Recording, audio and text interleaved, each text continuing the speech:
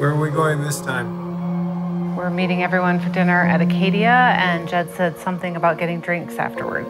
It's a little expensive. I'm worth it. What's you care enough to say? Some, bad news. My father's dying. I'll have to be gone a while. I'll come with you.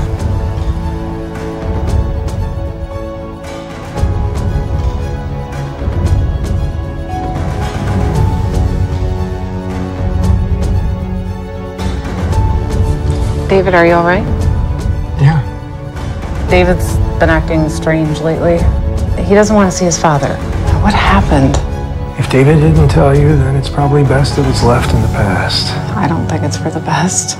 Whatever it is, it's eating away at him. Why are you going through my mother's things? I don't know. I just wanted to get a sense of who she was, I guess. I don't want anything to do with Charles Conrad. I'm not here for him. I'm here to find out what happened to Beverly. She died. I know. I want to know why. No. Get him out of here. He's just here to talk to you. I don't want to see him. I can't believe you. What does this have to do with anything? What does this have to do with us? Are you kidding? It has everything to do with us. I'm the one who brought him here. I'm the one who wants you to reconcile. What happens 10 years down the road when I do something that makes you angry?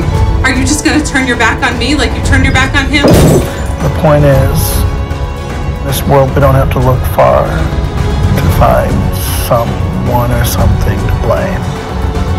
But when we hold on to that hate, that bitterness will destroy you.